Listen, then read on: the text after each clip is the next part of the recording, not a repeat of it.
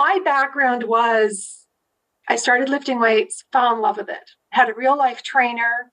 He was great. Taught me my way around the weight room. Awesome.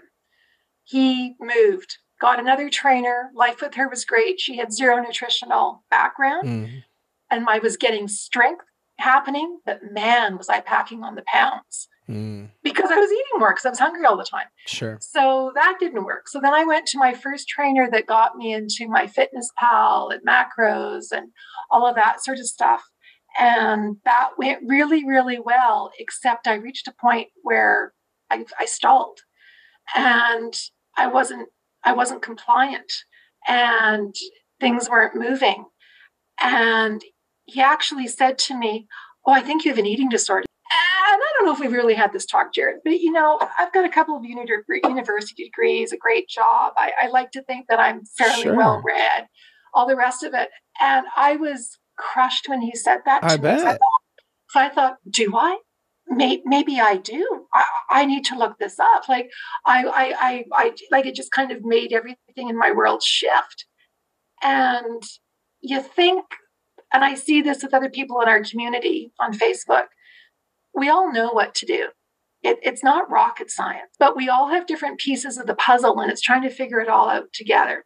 And so then for a bunch of reasons, I finished with that trainer. I went with another trainer, amazing woman, loved my program. Things are going well. But again, the compliance wasn't there. And I was reaching the end of my time with her. And I was in your 3M training. I think it was back in January. And I don't know if you remember this, but you shared, or somehow the conversation turned around to cravings. And I shared how, I eat healthy. I do so well.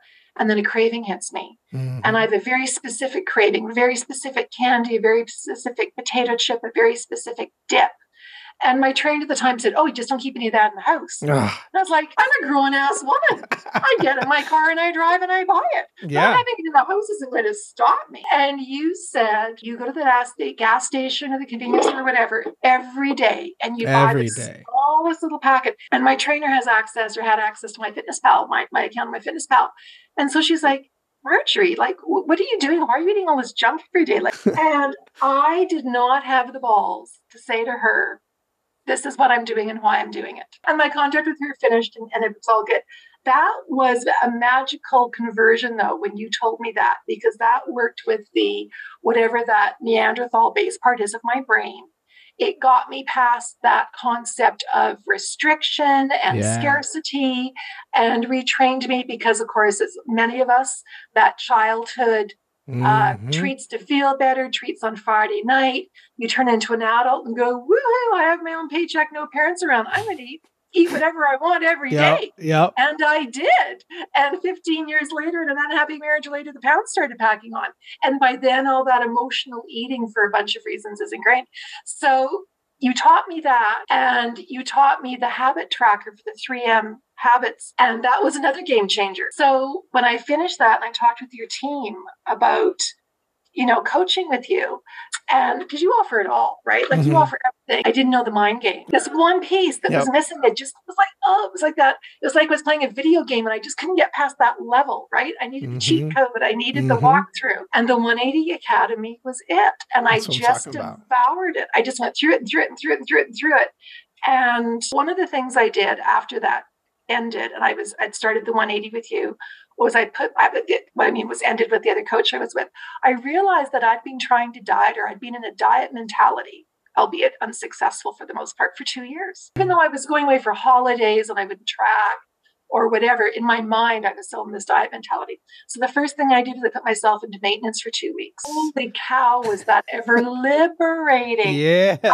I couldn't even half the time eat all the calories, but it was mentally liberating because I was no longer in this diet mindset, taking the lessons from 180. And another one that really, really was transformational for me was journaling. And you were the first person, I don't like to think that I'm thick in the mind, but maybe I am, because people have talked to me about journaling for so long, but everybody looks at it from a different point of view. And some people, they want the journaling prompts. And the way you put it together nailed it for me. But you were the first person, and I've, been following people on Instagram and trainers and all that for years now. You were the first person, Jared, who actually illustrated how you do it and the process you go through. And you've done that a number of times. And I've been meditating for a long time, and that was great for my blood pressure. But the journaling is what was like the trifecta of the journaling, the habit tracking, like eating that same treat every day. Till I got to the point where, I really don't care if I have it. I still will go and enjoy those things, but have them mindfully. I don't want to admit to this. And I was searching and searching and searching and frustrated and feeling like a failure because the people I hired, the professionals I spoke to, they all talked about the inner game, but nothing that they were suggesting to me was resolving my issues. Being accountable, I was accountable, but I wasn't compliant. Why wasn't I compliant? Because I was emotionally eating. So why was I emotionally eating? Why couldn't you just stop? Because being told to, when you have a craving, go outside for a walk. All those things. And I would do all of that, but the craving didn't go away. It got worse. But I would sit there and go, wow, I'm fucking pathetic. Like, why can I not deal with this? What am I doing wrong? I meditate, I do the walk, I do the gym. Why are other people able to resolve these issues and I can't? And so when you ask me, when did that start? Like, I've known about it for a long, long time. The question is, how come nobody else tells us what these answers are, Jared? I am 58 years old. And to think that I'm now getting all this stuff together in my life, it's pretty interesting. But Jared, if I hadn't found you, and I was thinking about this, I know that we were going to be talking today, I was thinking about this, like, if I hadn't discovered you, it'd be really shitty. It would be really, really, really shitty. Absolutely. It's very, very, very lucky.